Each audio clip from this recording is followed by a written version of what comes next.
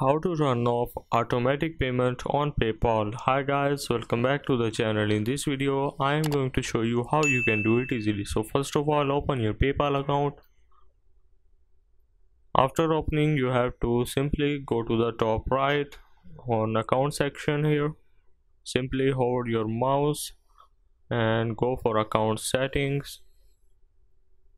Simply click on it. Here you have to go to business profile and select money cards. Here click on it.